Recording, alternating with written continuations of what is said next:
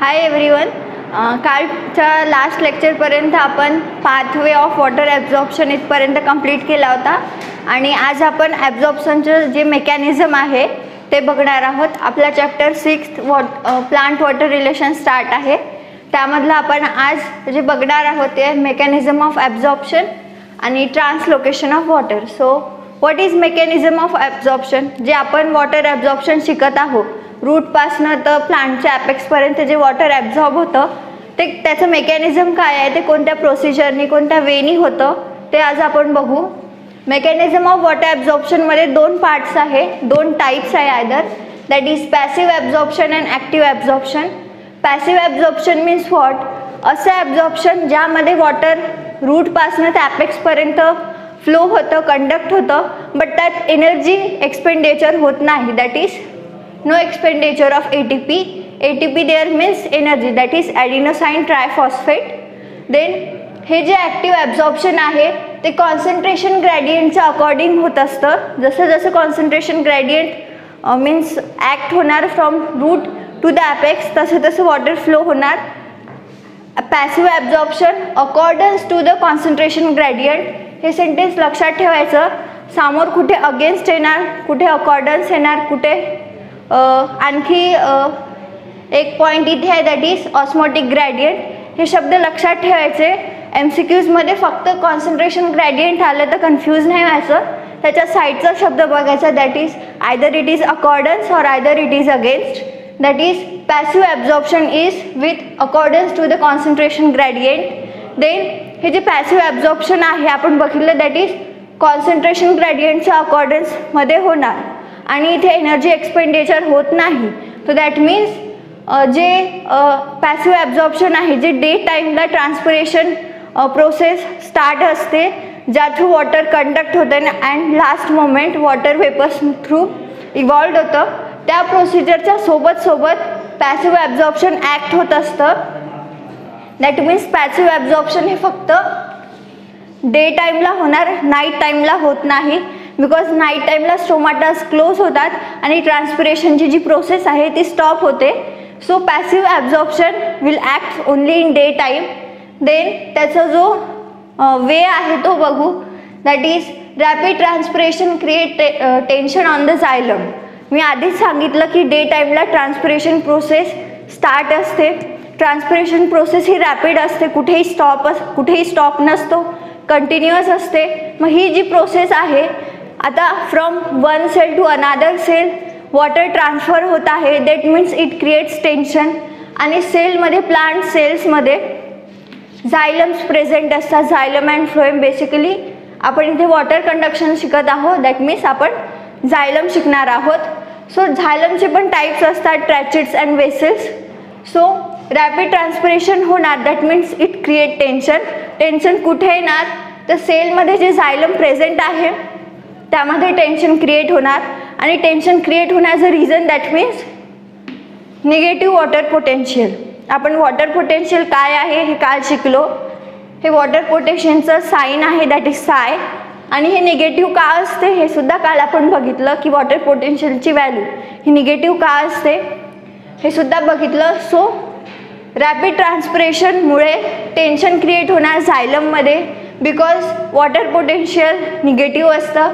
Then हे जे झायलममध्ये tension create होणार या टेन्शनमुळेच वॉटर अपवर्ड पूल होतं. That is transpiration is main reason for upward pulling of water. ट्रान्सपिरेशनमुळे tension create होणार. टेन्शन का बरं क्रिएट होतं? Because of negative water potential. Then झायलममध्ये tension create झाल्यामुळेच water upward पूल होतं. या सगळ्या याला एनर्जी एक्सपेंडिचर होत नाही because transpiration he process day टाईममध्ये प्लांटमध्ये ऑटोमॅटिकली वर्क करत असते. सो ट्रान्सपिरेशनच्या अकॉर्डन्स जर काही ॲक्ट होत असेल तर त्याला त्याची स्वतःची एनर्जी एक्सपेंड करावी लागत नाही. ते ट्रान्सपिरेशनच्या पॅरलली वर्क करतं. दॅट इज म्हणून ही जी प्रोसेस आहे पॅसिव्ह ॲब्झॉर्प्शन याला एनर्जी एक्सपेंडिचर होत नाही. एनर्जी एक्सपेंडिचर होणार नाही दॅट मीन्स रेस्पिरेशनला काही अफेक्ट होणार नाही. आपण लास्ट जो टॉपिक शिकलो that is respiration and circulation, त्यामध्ये रेस्पिरेशनचा जो प्लांटचा पार्ट होता त्यामध्ये आपण बघितलं की जी ATP आहे मीन्स रेस्पिरेशन ही प्रोसेस आहे ही कम्प्लिटली फॉर ATP जनरेशन असते. Even in plants and animals both दोघांमध्ये respiration he process for ATP generation असते. सो आता ATP जनरेट झाली पण ती ATP यूज नाही झाली तर त्यामुळे रेस्पिरेशनचा जो रेट आहे तो अफेक्ट होणार नाही. And basically passive ॲब्झॉर्प्शनमध्ये ATP use होत नाही. That means it doesn't affect rate of respiration. Passive ॲब्झॉर्प्शनमध्ये दोन गोष्टीच लक्षात ठेवायच्या.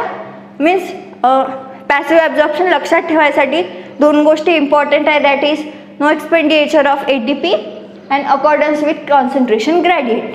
दिस is first part of our mechanism of absorption. Next part is active absorption.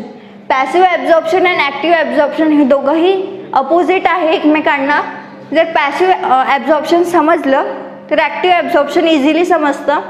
That is इथे एनर्जी एक्सपेंड होत नाही but active ॲब्झॉर्प्शनमध्ये energy expand होते. Then he G active absorption आहे ते due two activity of roots. आता इथे energy expand होणार तर ऑब्वियसली काही ना काही ॲक्टिव्हिटी होणार. तर ती जी ॲक्टिव्हिटी आहे ती रूट्सची ॲक्टिव्हिटी असते. आता वॉटर ॲब्झॉर्ब करायचं आहे तर basically route is a main organ. So जे ॲक्टिव्ह ॲब्झॉर्प्शन आहे ती active absorption is basically bye activity of roots. Then हे जे ॲक्टिव्ह ॲब्झॉर्प्शन आहे ते अगेन्स्ट DPD ग्रॅडियंट असतं. आता DPD means what? Diffusion pressure deficit, जे आपण फर्स्ट लेक्चरमध्ये शिकलो होतो. दॅट इज अगेन्स्ट आहे. जे पॅसिव्ह ॲब्झॉर्प्शन होतं ते accordance to the concentration gradient आणि जे ॲक्टिव्ह ॲब्झॉर्प्शन आहे ते अगेन्स्ट द DPD ग्रॅडियंट असतं. आणि ॲक्टिव्ह ॲब्झॉर्प्शन हे नाईट टाईमला वर्क करतं. पॅसिव्ह ॲब्झॉर्प्शन हे डे टाईमला वर्क करणार आणि जसाही स्टोमाटास क्लोज झाले at the night time transpiration stop होणार आणि त्या टाईमला ॲक्टिव्ह ॲब्झॉर्प्शन ॲक्टिवेट होणार. So this is all about active absorption. आता ॲक्टिव्ह ॲब्झॉर्प्शनचे आणखी दोन टाईप्स आहे, आणखी दोन पार्ट्स आहे. That is osmotic absorption and non osmotic absorption. So what is basically osmotic absorption? इथे जे ॲब्झॉर्प्शन वर्क करणार ते according to the osmotic gradient. आता ऑस्मोटिक मीन्स ऑस्मोसिस काय आहे, ऑस्मोटिक प्रेशर काय आहे, ऑस्मोटिक ग्रॅडियंट काय आहे हे आपण लास्ट लेक्चरमध्ये जे ऑस्मोसिस प्रेशर आणि ऑस्मोटिक प्रोसेस शिकलो होतो त्या टाईमला आपण हे बघितलं होतं. That is osmotic absorption. आता ऑस्मोटिक ॲब्झॉर्प्शन त्याला बेसिकली नाव काय आहे? Because of it works according to osmotic gradient. आणि फर्स्ट हे डिस्कवर केलं होतं. That is to scientist Atkins and priestly in 1922. हे नावं लक्षात ठेवायचे, एंट्रान्समध्ये MCQमध्ये विचारल्या जातात. So that is osmotic absorption invent first time ज्यांनी केलं होतं that is Atkins and priestly in 1922. हे basically according to osmotic gradient work करतं. आणि ऑस्मोटिक ॲब्झॉर्प्शनचं मीन्स प्लांटमध्ये ऑस्मोटिक ॲब्झॉर्प्शन होण्याचं रिझन काय आहे? That is to create osmotic condition ATP is required but such absorption does not requires ATP. आता आपण हे ॲक्टिव्ह ॲब्झॉर्प्शनमध्ये ऑस्मोटिक ॲब्झॉर्प्शन हा टाईप शिकत आहोत. Active absorption means what? जिथे एनर्जी एक्सपेंडिचर होतं. सो इथे एनर्जी एक्सपेंडिचर होणार. दॅट मीन्स याचा जो टाईप आहे ऑस्मोटिक ॲब्झॉर्प्शन यामध्ये सुद्धा एनर्जी एक्सपेंडिचर होणार. मीन्स हे झालं theoretically. But in practical way osmotic ॲब्झॉर्प्शनमध्ये energy expenditure होत नाही. सो बेसिकली जे रिझन आहे ऑस्मोटिक ग्रॅडियंट क्रिएट होण्याचं दॅट इज यामध्ये एनर्जी एक्सपेंडिचर होत नाही आणि हे parallelly to osmotic gradient work करतं.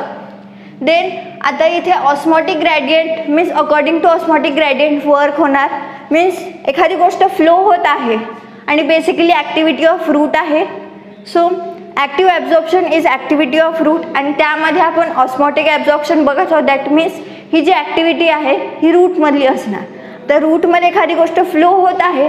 आपण लास्ट लेक्चरमध्ये बघितलं की रूटमध्ये वॉटर फ्लो होत असेल तर तिथे रूट प्रेशर क्रिएट होतं आणि जे प्लांटमध्ये वॉटर अपवर्डली फ्लो होतं दिस is just because of route pressure. So जे रूट प्रेशर आहे हे फोर्स करतं वॉटरला झायलममध्ये आणि बाकीचे जे वेसल्स आहे त्यामध्ये वॉटर पास करण्यासाठी.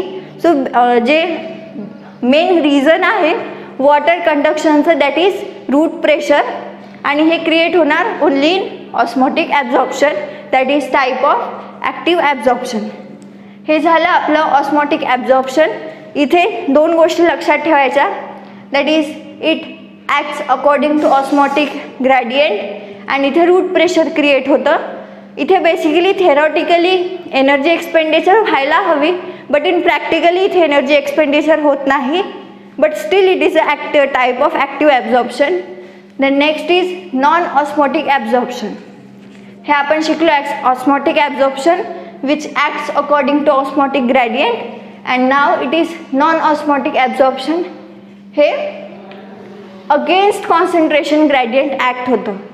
आपण पॅसिव्ह ॲब्झॉर्प्शन बघितलं that is according to the concentration gradient, active absorption against DPD gradient, osmotic absorption according to osmotic gradient, and now non osmotic absorption is against concentration gradient. ह्या 4 terms specifically लक्षात ठेवायच्या की कोणत्या ॲब्झॉर्प्शनला काय आहे. So that is non osmotic absorption is against concentration gradient. First time ज्या सायंटिस्टनी ही term invent केली that is Cramer and थायमन in 1959. Osmotic absorption invent करणारे Atkins and priestly in 1922 and non osmotic absorption invent करणारे that is Cramer and थायमन in 1959. हे against concentration gradient act होणार. It requires energy. तर यामध्ये theoretically and practically दोन्ही वेनी energy required असते. आणि काही टर्म्स आहे जे ॲब्झॉर्प्शन रेट कमी करतात that is poor supply of O2, retards absorption and low temperature. कालच्या लेक्चरमध्ये आपण टर्म शिकलो होतो ज्या बेसिकली ॲब्झॉर्प्शनच्या रेटला अफेक्ट करतात. त्यामध्ये टेम्परेचर होतं. Basically 20 degree to 30 degree Celsius temperature required असतं ॲब्झॉर्प्शनसाठी. बट सपोज त्या टेम्परेचरच्या खाली जर टेम्परेचर रेट गेलं तर त्या टाईमला ॲब्झॉर्प्शनचा जो रेट आहे तो इफेक्ट होतो. That is low temperature effects rate of absorption and poor supply of oxygen also effects rate of absorption. So आपण मेकॅनिझम ऑफ ॲब्झॉर्प्शनमध्ये काय शिकलो, 2 types that is passive absorption, active absorption. And active ॲब्झॉर्प्शनमध्ये 2 type that is osmotic absorption and non osmotic absorption. Then our next point is translocation of water. So what is translocation? He procedure असते प्लांटमध्ये ज्या through transport of water with dissolve form of minerals. प्लांट्समध्ये जेही minerals dissolve फॉर्ममध्ये असतात तर minerals म्हणजे कोणते, that is either sodium, calcium असे जे काही मिनरल्स आहे जे प्लांटमध्ये डिझॉल्व फॉर्ममध्ये आहे याच्या अकॉर्डिंग वॉटर ट्रान्सपोर्ट होत असतं from root two the every part of plant. हे जे वॉटरचं ट्रान्सपोर्ट आहे आणि लास्टमध्ये vaporisation to transpiration process through water इव्हॉल्व्ड होतं. ही जी प्रोसेस आहे जे वॉटर रूटमधनं एंटर होतं प्रत्येक पार्टला पोचतं आणि त्यानंतर ट्रान्सपिरेशन थ्रू वेपरायझेशन होतं. या सगळ्या प्रोसेसला ट्रान्सलोकेशन म्हणतात और आयदर ॲसेंट ऑफ सॅप. हे 2 शब्द लक्षात ठेवायचे, ट्रान्सलोकेशन और either ascent of SAP. So आता आपण ट्रान्सलोकेशन ही प्रोसिजर काय आहे हे बघू. डेफिनेशन समजली असेल दॅट इज जे वॉटर ट्रान्सफर होतं पूर्ण प्लांटमध्ये from root two the every part of plant आणि लास्टमध्ये ट्रान्सपिरेशन थ्रू इव्हॉल्व्ड होतं. दिस complete process comes under translocation of water. Translocation of वॉटरमध्ये जे टिश्यूज आहे प्लांटचे जे यूज होतात that is xylem, tracheids and vessels. Tracheids and vessels are basically part of a xylem. आपण वॉटरचं conduction शिकत आहोत म्हणून आपण xylem बघत आहोत. जर आपण मिनरल्स और आयदर फूड कन्स्टिट्युएंटचं कंडक्शन शिकत असतो तर xylem आणि फ्लोएम हे दोन्ही टिश्यू कंबायनिंगली शिकायला लागले असते. नाव आपण फक्त वॉटरचं बघत आहोत, दॅट मीन्स आपण xylem बघणार आहोत. फ्लोएम वॉटर कंडक्टन्ससाठी तेवढं युजफुल नसतं जेवढं झायलम असतं. दॅट इज झायलम, ट्रॅचिड अँड वेसल्स हे ट्रान्सलोकेशनसाठी बेसिकली ॲक्ट करत असतात. आणि ट्रान्सलोकेशन ऑफ वॉटरच्या काही थेरीज आहे मीन्स काही सायंटिस्टनी ट्रान्सलोकेशन ही प्रोसिजर कशी ॲक्ट होते, मीन्स एखाद्या गोष्टीला बेसिकली कॅपिलॅरिटी थेरीमध्ये त्यांनी स्ट्रॉसोबत कम्पेअर केलं आहे. अशा काही थेरीज आहे, त्यामधल्या सिलेबसमध्ये तुम्हाला फक्त 3 थेरीज आहे. आपण त्या 3 थेरीज बघणार आहोत. But completely there are 4 theories, that is vital force theory, relay pump theory, physical force theory and route pressure theory. हे बस फक्त नावं लक्षात ठेवायचे. यामधल्या सिलेबसमध्ये फक्त 3 आहेत. सो शॉर्ट आहे आणि त्यांची काही लिमिटेशन्स आहे. जर सपोज थेरीवर क्वेश्चन आलास, फर्स्ट ट्रान्सलोकेशनचं इंट्रोडक्शन द्यायचं, बिकॉज या ज्या थेरी आहे या ट्रान्सलोकेशनच्या थेरी आहे. सो ॲन्सर रायटिंगच्या वेळेस जर सपोज थेरीवर क्वेश्चन आला, ट्रान्सलोकेशनच्या 3मधून कोणती एक थेरी आली किंवा 2ही विचारू शकतात. पेपर पॅटर्न आणि मार्क्सवर डिपेंड आहे ते. सो फर्स्ट 1-2 लाईनमध्ये बेसिकली ट्रान्सलोकेशनचं मीनिंग और आयदर डेफिनेशन, मग ही जी थेरी आहे ही ट्रान्सलोकेशनची थेरी आहे असं मेन्शन करायचं. देन या थेरी रायटिंगला स्टार्ट करायचं. सो आपण आता 3 ज्या तुम्हाला सिलेबसमध्ये थेरी दिल्या आहेत, that is route pressure theory, कॅपिलॅरिटी theory, cohesion and tension theory हे बघणार आहोत. So first is route pressure theory. So what is route pressure theory? आता ट्रान्सलोकेशन मीन्स सांगितलं मी, that is transport of water. So transport of water होणार तर basically tissues act होणार. ही जी route pressure theory आहे यामध्ये जे सायंटिस्ट आहे जे आहे जे प्रिस्ली यांनी असं सजेस्ट केलं की ही जी थेरी आहे ही activity of living root cells, means या थेरीमध्ये जे सेल्स ॲक्ट होतात, ज्या सेल्सची ॲक्टिव्हिटी होतात ते लिव्हिंग रूट सेल्स आहे. लिव्हिंग लक्षात ठेवायचं. समोर आपल्याला जी एक थेरी आहे दॅट इज कॅपिलॅरिटी थेरी, यामध्ये डेड सेल्स बघायचे आहेत आणि route pressure थेरीमध्ये living root cells आहेत. So that is route pressure theory is activity of living root cells, means it is responsible for the translocation. Means जे living root cells आहे यांची activity responsible असते ट्रान्सलोकेशनसाठी, असं जे प्रिस्ली यांनी route pressure थेरीमध्ये mention केलं होतं. Then route pressure theory is osmotic phenomena. आपण बघितलं basically route pressure is osmotic phenomena. ऑस्मॉसिसमध्येच बघताना आपण रूट प्रेशर ही कन्सेप्ट बघितली होती की रूट प्रेशर क्रिएट होतं त्यामुळेच वॉटर कंडक्ट होतं. तर basically route pressure is osmotic phenomena and route प्रेशरचं जे डेव्हलपमेंट आहे it is a active process. आता active process means expenditure of energy. जिथे कुठे ॲक्टिव्ह हा वर्ड आला तिथे समजायचं की इथे एक्सपेंडिचर ऑफ एनर्जी आहे. ॲक्टिव्ह मीन्स ॲक्टिव्हिटी होणार that means energy will be expand. So that is development of route pressure is active process. मग ही रूट प्रेशरची काही व्हॅल्यू असते प्लांटसाठी. थेरॉटिकली ही व्हॅल्यू सायंटिस्ट जे प्रिस्लीनी सजेस्ट केली होती, दॅट इज +1 and +2. +1 +2 बार्स. आपण route pressure शिकताना त्याचं युनिट बघितलं होतं, दॅट इज बार पास्कल और ॲटमॉस्फियर असं ते युनिट होतं प्रेशरशी रिलेटेड. सो रूट प्रेशरचं जे व्हॅल्यू आहे प्लांटसाठी ती असते +1 and +2 बार्स. आणि ही +1 and +2 ही जी व्हॅल्यू आहे ते 10 to 20 metre water upward conduct करण्यासाठी रिस्पॉन्सिबल असते, रादर युजफुल असते. +1 and +2 is bar sufficient value आहे 10 to 20 metres water upward conduct करण्यासाठी. सो बेसिकली रूट प्रेशर थेरीमध्ये काय बघितलं आपण, that is it is activity of living root cells. It is responsible for translocation. जे priestly सायंटिस्टने first ही term invent केली होती. त्यानंतर existence of route pressure he G existence of route pressure means route pressure theory आहे तो basically ही जी activity होणार यामध्ये route pressure create होतं. हे फर्स्ट टाईम एस हॉल्स या सायंटिस्टने सजेस्ट केलं होतं. रूट प्रेशर थेरी सजेस्ट करणारे सायंटिस्ट मीन्स जे प्रिस्ली आणि route pressure थेरीमध्ये route pressure create होतं हे सजेस्ट करणारे scientist that is S halls. The next is route pressure he osmotic phenomena असते. रूट प्रेशरच्या डेव्हलपमेंट ही जी प्रोसेस आहे ही ॲक्टिव्ह प्रोसेस असणार.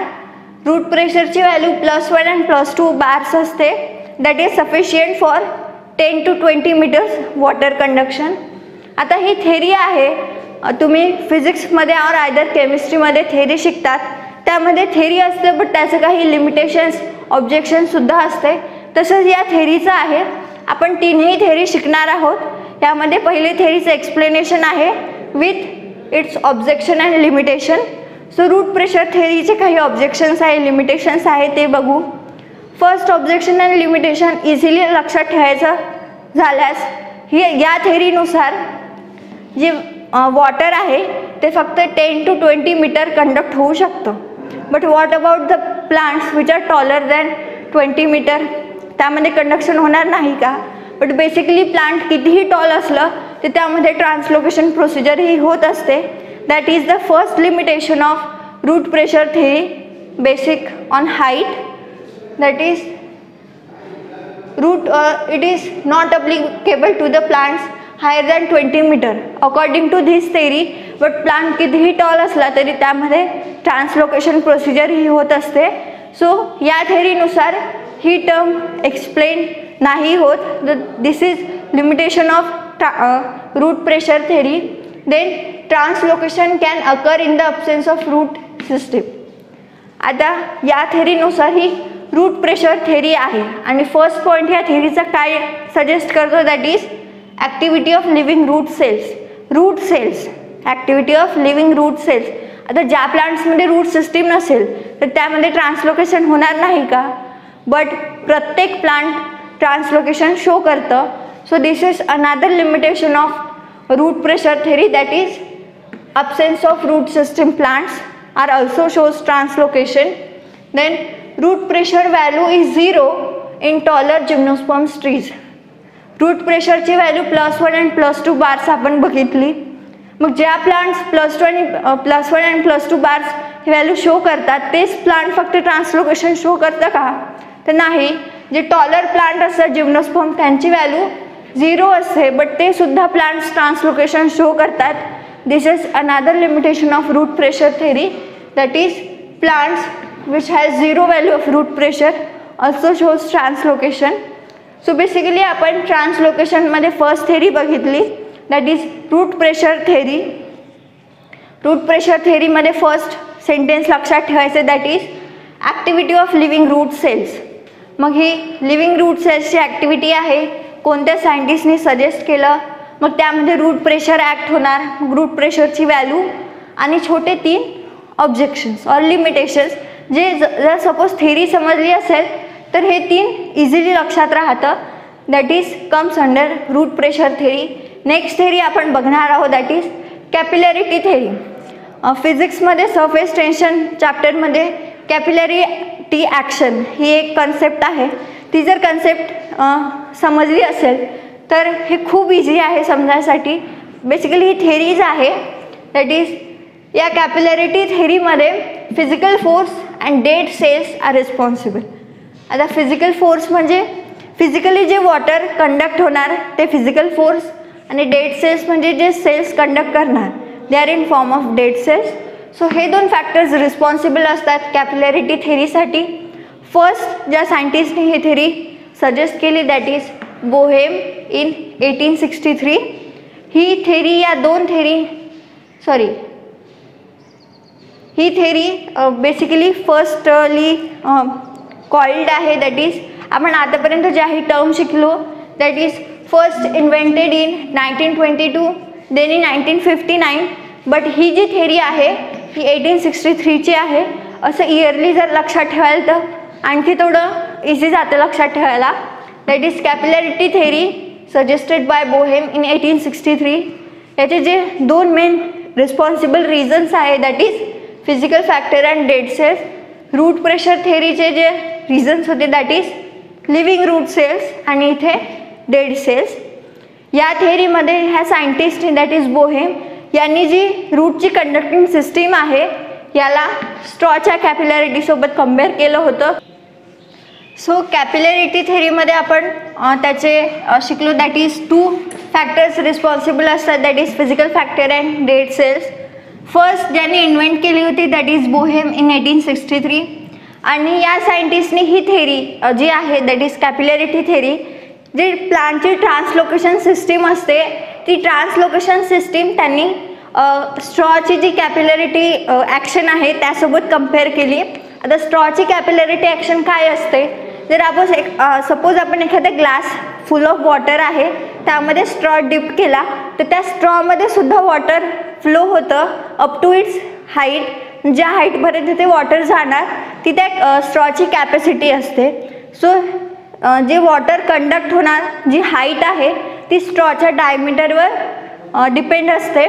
सो ही जी कॅपिलॅरिटी थेरी आहे या थेरीला त्यांनी वॉटरच्या ट्रान्सलोकेशन सिस्टीमसोबत कंपेअर केलं होतं. दॅट इज प्लांट्समध्ये सुद्धा जे त्याचं टिश्यूज आहे त्यांना त्यांनी स्ट्रॉसोबत कंपेअर केलं की त्याचे जे डायमीटर आहे त्यानुसार वॉटर फ्लो होणार. So basically कॅपिलॅरिटी is due to surface tension and force of cohesion and addition. जी कॅपिलॅरिटी फिजिक्समध्ये शिकलात की कॅपिलॅरिटी is just because of surface tension, जे वॉटरचं सरफेस टेन्शन असते त्यामुळेच कॅपिलॅरिटी ॲक्ट होते. अँड बेसिकली प्लांट्समध्ये जी कॅपिलॅरिटी ॲक्ट होते it just because of to reasons that is surface tension and force of cohesion and adhesion. Force of cohesion and adhesion means cohesion means attraction between like molecules and adhesion means attraction between dislike molecules. हे फिजिक्समध्ये surface tension चॅप्टरमध्ये आहेत, त्यात तुम्ही डीपमध्ये शिकणार आहात. So that is कॅपिलॅरिटी is due to surface tension and force of cohesion and addition. प्लांटमधली G कॅपिलॅरिटी theory ज्यांनी compare केली होती त्याचे जे रिझन्स आहे that is surface tension and force of cohesion and addition. He theory त्यांनी कंपेअर केली स्ट्रॉच्या कॅपिलॅरिटी ॲक्शनसोबत. That is प्लांटमध्ये सुद्धा तसंच होतं हे त्यांनी सजेस्ट केलं कंपेअर करून. बट याच्यासुद्धा काही लिमिटेशन्स आहे. ही थेरी आपण कंपॅरेटिव्ह थेरी म्हणून बघत आहोत. That is कॅपिलॅरिटी ॲक्शनसोबत प्लांटचं translocation G system आहे ते कंपेअर केली. सो आता या थेरीचे बेसिकली तीन लिमिटेशन्स आहे. ते लिमिटेशन्स काय आहे ते बघू. कॅपिलॅरिटी जी थेरी आहे त्यामध्ये जो स्ट्रॉ आपण पाण्यात डिप करतो तो स्ट्रॉ दोनही एंडनी ओपन असतो. बट जे आपलं प्लांट आहे ते ओपन नसतं, क्लोज असतं. ॲपेक्समधनं पण आणि रूटमधनं पण क्लोज असतं. So this is first limitation of कॅपिलॅरिटी theory that is plant is closed by two ends. But in कॅपिलॅरिटी straw theory straw हा दोन्ही एंड्सनी ओपन असतो. So this is first limitation of कॅपिलॅरिटी theory. Next is barrier is route. जेव्हा आपण ग्लासमध्ये straw deep करणार तो water आणि स्ट्रॉचा direct contact असतो, तिथे कुठेही काही बॅरियर नसतं. But in plants route is a barrier. Tissues G system आहे ती अबोव द रूट ॲक्ट होते आणि वॉटर हे बिलो द सॉईल असते. मग या दोनमध्ये जे बॅरियर असतं दॅट इज रूट. मग बॅरियर असताना सुद्धा वॉटर कंडक्ट होतं प्लांटमध्ये. सो जर कॅपिलॅरिटी थेरीसोबत कंपेअर करत आहात तर कॅपिलॅरिटी थेरीच्या अकॉर्डिंग तिथे कुठेही काही बॅरियर नसतं, स्ट्रॉ आणि वॉटरचं डायरेक्ट रिलेशन असतं. But in plants that is barrier is route. So that is second limitation of कॅपिलॅरिटी theory. Next is जे हायटेड ट्रीज असतात. आता आपण बघितलं की कॅपिलॅरिटी स्ट्रॉ थेरीमध्ये जे वॉटर कंडक्ट होण्याची हाईट आहे ती स्ट्रॉच्या डायमीटरवर डिपेंड असते. बट इन प्लांट्स मीन्स जेवढी छोटी डायमीटर तेवढं हाईटली वॉटर कंडक्ट होणार. बट इन ट्रीज प्लांट कितीही मोठं असलं त्याची जे स्टेमची और आयदर रूटची डायमीटर आहे ते कितीही मोठी असली और कितीही छोटी असली तरी जी लास्ट पार्ट आहे, जो लास्ट पॉईंट आहे प्लांटचा तिथपर्यंत वॉटर कंडक्ट होतं. मग इथे ही थेरी फेल होते टू एक्सप्लेन की जी डायमीटर आहे ही रिस्पॉन्सिबल असते हाईटसाठी. सो बेसिकली 3 लिमिटेशन्स आहे थेरीच्या that is close end walls of झायलम and barrier is route and trees shows means जे डायमीटरवर डिपेंड असते ते प्लांट्समध्ये त्या डायमीटरवर डिपेंड नसते. That is fails of this theory. That is limitation of कॅपिलॅरिटी theory. And next theory that is cohesion and tension theory. यामध्ये 3 concept आपण बघणार आहोत. That is cohesion addition ह्या 2 कन्सेप्ट आणि next is transpiration pool. So cohesion tension theory first ज्यांनी term केली होती, coin केली होती, that is डायक्झॉन and jolly in 1894. ही सुद्धा मीन्स कॅपिलॅरिटी थेरी पहिले आली, देन नंतर कोहेजन ॲडिशन थेरी सजेस्ट केली, that is suggested by डायक्झॉन and jolly in 1893. आता ही कोहेजन थेरी असं सजेस्ट करते की जे वॉटरचं कंडक्शन आहे, जे ट्रान्सलोकेशन ही प्रोसिजर आहे, ही कोहेजन ॲडिशन या प्रोसिजर थ्रू होत असते. आता कोहेजन आणि ॲडिशन मी आधी सांगितलं, that is cohesion means attraction between like molecules and addition means attraction between dislike molecules. आता दोन सपोज टिश्यूजच्या लेयर आहे, तर एका लेअरमध्ये डिफरंट लेअर असणार टिश्यूजच्या, त्या टिश्यूजच्या लेअरचं अट्रॅक्शन दॅट इज कोहेजन. सारख्या टिश्यूजच्या अट्रॅक्शन दॅट इज कोहेजन. आणि दोन डिफरंट लेयर्समध्ये जे अट्रॅक्शन असणार, दोन different types of tissues that is addition. मग या कोहेजन आणि ॲडिशन थ्रू वॉटर कंडक्ट होतं. तर ही जी थेरी आहे ही मॅक्सिमम अप्लाइड थेरी आहे, मीन्स ही जास्तीत जास्त ठिकाणी अप्लाइड होते प्लांट्समध्ये, आणि ही जस्ट न्यूली इन्व्हेंट आहे. मीन्स अकॉर्डिंग टू थेरी ही तशी इन्व्हेंट 1894ला झाली, बट ही जी थेरी आहे ही newly invent and newly accepted theory आहे. सो ह्या थेरीनुसार कोहेजन आणि ॲडिशन ह्या दोन टर्म्स आहेत, या टर्म्सची रिलेशन ट्रान्सलोकेशनचं घेतलं आहे. That is translocation he G procedure आहे ही कोहेजन आणि ॲडिशन या दोन टर्म्सनी कंडक्ट होत असते, आणि जे वॉटर फ्लो होतं, कंडक्ट होतं, हे सुद्धा कोहेजन आणि ॲडिशन या दोन टर्म्सनी कंडक्ट होतं. The next term of cohesion tension theory that is transpiration pool. Transpiration pool develop in leaf vessels is transmitted down to the route. आता ट्रान्सपिरेशन पूल बेसिकली ट्रान्सपिरेशन म्हणजे काय, जे प्लांट्स लीफमधनं ट्रान्सपिरेशन थ्रू जे water evolved होतं that is transpiration. आता plant evolve झालं, vaporisation झालं प्लांटचं, तर तिथे एक प्रेशर टेन्शन क्रिएट होणार. मीन्स एखादी गोष्ट इव्हॉल्व होत आहे, तर त्या गोष्टीचे तिथे त्याची जे अमाऊंट आहे ते कमी होणार. अमाऊंट कमी झालं तर त्या गोष्टीचं तिथे टेन्शन क्रिएट होणार. तर बेसिकली ट्रान्सपिरेशन ही प्रोसिजर कुठे होते, लीव्समध्ये. बेसिकली जे ट्रान्सपिरेशन पूल आहे तो लीफच्या वेसल्समध्ये क्रिएट होणार. लीफच्या वेसल्समध्ये क्रिएट झाल्यावर तो डाऊनवर्डली ॲक्ट होतो, दॅट डाऊनवर्ड ॲक्ट होऊन तो रूटपर्यंत येतो, आणि तो रूटपर्यंत आल्यानंतर त्या ट्रान्सपिरेशन पूलमुळे जे टेन्शन क्रिएट होतं त्यामुळे जे वॉटर आहे ते कंडक्ट होत असतं. आता आपण त्याचं means step by step mechanism बघू. That is first water loose होणार in the form of vapour.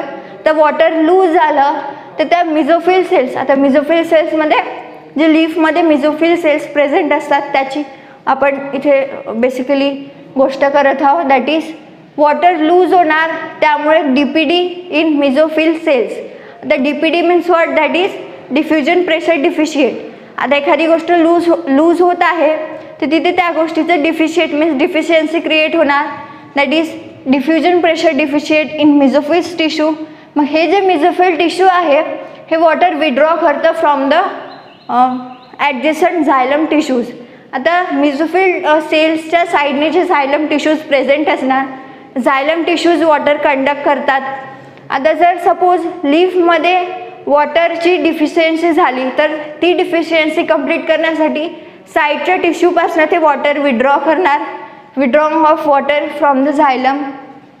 तर इथे सुद्धा विड्रॉल झालं तर झायलममध्ये आता ते टेन्शन पास होणार, बिकॉज झायलममध्ये वॉटरची डिफिशियन्सी झाली. तर ते झायलममध्ये जर टेन्शन क्रिएट झालं तर ऑब्वियसली जे झायलमचे ॲडजस्टंट सेल्स असणार, टिश्यूज असणार, त्यापासून झायलम वॉटर कंडक्ट करेल. अशा वेळी टेन्शन खाली डाऊनवर्डली ॲक्ट होऊन ते वॉटर अपवर्ड कंडक्ट होतं. टेन्शन डाऊनवर्ड ॲक्ट होतं आणि वॉटर अपवर्ड कंडक्ट होतं. So this is basically transpiration पूल. आता ही cohesion tension theory world wide accepted आहे, पण तरी ह्यामध्ये सुद्धा बेसिक काही लिमिटेशन्स आहे. त्या लिमिटेशन्स बघू. That is water column should be unbroken and continuous, but due to temperature fluctuation breaks continuity. आता ही जी कोहेजन टेन्शन थेरी आहे यामध्ये आपण शिकलोत की वॉटर कंडक्शनसाठी कंटिन्युअस कॉलम पाहिजे, तिथे कुठेही मधात ब्रेक असेल तर वॉटर कंडक्ट होणार नाही according to this theory. Cohesion addition आहे मीन्स अट्रॅक्शन राहणार, अट्रॅक्शन आहे म्हणजे तिथे कुठेच ब्रेक नाही आहे. बट इन रिअल टेम्परेचरचं जे फ्लक्च्युएशन होतं सीझनमध्ये, आता 3 सीझन्स आहे, त्या तिन्ही सीझन्समध्ये डिफरंट टेम्परेचर असतं. मग ते टेम्परेचर डिफरंट आहे त्यामुळे प्लांट्सची जी बॉडी असते त्यामध्ये कुठे ब्रेक असतो, कुठे डिफरंट जे गॅसेसच्या बबल्स आहे त्यासुद्धा क्रिएट होतात. आता हे सगळं क्रिएट झालं प्लांटच्या सिस्टीममध्ये, तर त्या सिस्टीममध्ये बॅरियर येणार, ब्रेक येणार, पण तरीही ट्रान्सलोकेशन प्रोसेस ही कंटिन्युअस ॲक्ट होत असते. So this is first limitation of this theory. Next is mechanism अज्युम्स ट्रॅचिट्स of more efficient than the vessels.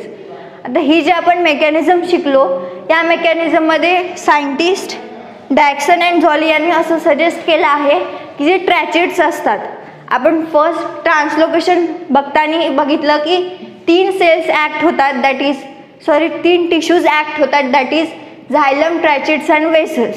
So in cohesion tension theory सायंटिस्टने असं सजेस्ट केलं आहे, मीन्स थेरॉटिकली असं सजेस्ट केलं आहे की ट्रॅचिट्स हे टिश्यू झायलम्सच्या वेसल्सपेक्षा मोर इफिशियंट असतात. But in practicals vessels are more efficient. हे लक्षात ठेवायचं की थेरॉटिकली त्यांनी सजेस्ट केलं की ट्रॅचिट्स इफिशियंट असतात, but in practical vessels efficient असतात. दिस is second limitation of this theory. Next is suppose आपण ट्रान्सलोकेशन प्रोसिजर स्टॉप करायची आहे म्हणून लीफ किंवा प्लांट बॉडीला वॅसलिननी स्मर केलं, मीन्स वॅसलिननी कोट केलं, तर ट्रान्सलोकेशन स्टॉप होईल का? तर नाही, ट्रान्सलोकेशन ही कंटिन्युअस प्रोसेस आहे. इवन इफ स्मर bye Vaseline it acts. So this is second limitation of this theory. Next is translocation also shows in deciduous plant that have shaded all leaves. आता आपण translocation बघताना leaves वेसलमध्ये transpiration पूल create होतो हे शिकलो, पण ज्या प्लांट्समध्ये लीव्सच नसतात, जसे ड्राय डेसिडियस एरिया आहे तिथे लीफ शेडेड प्लांट असतात, जे आपले लीफ मीन्स एक तर खूप शॉर्ट लीफ असतात किंवा त्या प्लांटला लीफ्स नसते. मग ज्या प्लांटला लीफ्सच नाही त्यामध्ये ट्रान्सपिरेशन पूल क्रिएट होणार नाही. या थेरीच्या अकॉर्डिंग जर ज्या प्लांटला लीव्स नाही आहे त्यामध्ये ट्रान्सपिरेशन पूल क्रिएट होणार नाही, तर मग बेसिकली ट्रान्सलोकेशन तिथे क्रिएट होणार नाही का? But even if it is dry deciduous plant तिथे ट्रान्सलोकेशन ॲक्ट होतं. So this is fourth limitation of this theory. So ही आपण शिकलो कोहेजन टेन्शन थेरी. यामध्ये फर्स्ट कोहेजन ॲडिशन या टर्म्स बघितल्या, नंतर ट्रान्सपिरेशन पूल जो लीफ वेसल्समध्ये क्रिएट होतं आणि टेन्शन डाऊनवर्डली ॲक्ट होऊन वॉटर अपवर्डली फ्लो होतं. मग या थेरीचे 4 लिमिटेशन शिकलो. सो अशा टाईपने आपण ट्रान्सलोकेशनच्या 3 थेरी शिकलो आहोत, that is route pressure theory, कॅपिलॅरिटी theory and cohesion tension theory. So आजचा आपला टॉपिक होता that is first is mechanism of absorption. त्यामध्ये 2 गोष्टी शिकलो आपण, that is passive absorption and active absorption. Active ॲब्झॉर्प्शनमध्ये 2 type, that is osmotic absorption and non osmotic absorption. Then आपण शिकलो translocation of water, that is त्यामध्ये 3 theories, that is route pressure theory, कॅपिलॅरिटी theory and cohesion theory.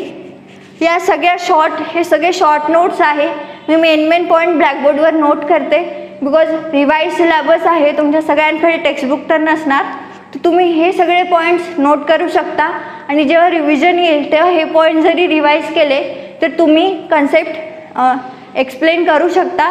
So तुम्ही या सगळ्या पॉईंट्सचा screenshot घेऊन घ्या. Thank you.